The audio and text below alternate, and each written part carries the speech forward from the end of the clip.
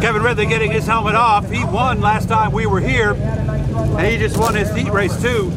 Made a nice run on the outside at turn 2 to get by last night's winner at Outlaw, Carl Comfort. How was it out there? Great. The track's way better than it was a couple weeks ago. Whoever did the track did a great job. Should be some good racing tonight. All right, Jamie Friese was the one who came in. Tell me about the move. Did you think you had Carl Comfort? Or? Yeah, I thought I had him the lap before, but I got him a little too wide on the 2.